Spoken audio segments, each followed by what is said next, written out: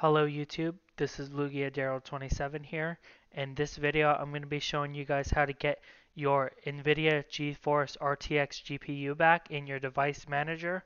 So quick story, so I currently have an ASUS ROG Zephyrus G14 2021 model, and for some reason when I go into device manager, I could see that in my device manager my NVIDIA GeForce RTX is missing from this list, and I've tried several ways to fix it, but today I have found a fix. I've been searching around the internet and I've actually found a few fixes. So in this video, I'm going to be showing you guys how to fix that problem and get your GPU back. So this is only related to ASUS laptops. So if you have like a Zephyrus G14 or a Strix, this method will work, but if not, then this is not the video for you. So in this video, I'm going to show you how. So let's go ahead and get started.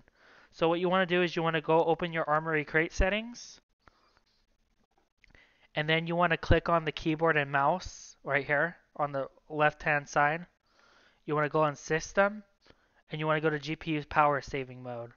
Um, do not click any of these ones, Optimize or Eco Mode, because that's going to disable your GPU. So what I recommend is leaving it on standard or ultimate mode, which the Zephyrus G14 2021 doesn't have ultimate mode, which is sadly disappointing. But I mean, it is what it is. But you would either want to click standard or ultimate mode if you have that option.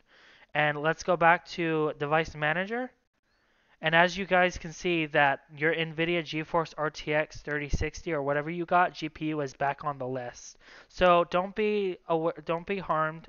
Your graphics card isn't burned out or anything. It's just an ASUS related issue that people had been having problems with, and hopefully this fix helped. So anyways, thank you guys for tuning in, and I'll see you guys in the next tutorial. Peace out.